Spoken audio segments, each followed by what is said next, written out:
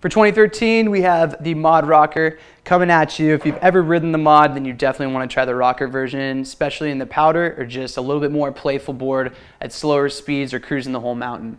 This board has an awesome new graphic this year and features our free pop camber. That camber is flat directly in between the bindings to 5 centimeters outside the inserts, so you have a very awesome rockery, playful board at slow speeds. And we have the quick grip technology, which are the 4 different contact points, 2 inner contact points that give you that, basically that hold you need at slow speeds, but allow you to have a fun board. And then if you start picking up speed, we have those outside contact points that give you that stability. This board also has the Kevlar impact plates, which are directly underneath the binding and direct power to the contact points in the nose and tail. And those Kevlar impact plates take all the chatter and torque from underneath your binding and transform it into a usable power. We also have the hot rod technology, and this is probably the only board that has the carbon double barrel setup.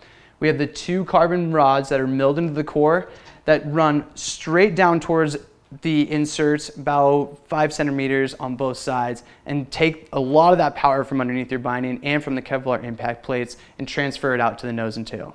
So check this out with the quick grip side cut, the hot rods, and the Kevlar impact plates, the Mod Rocker for 2013 from Rome SDS.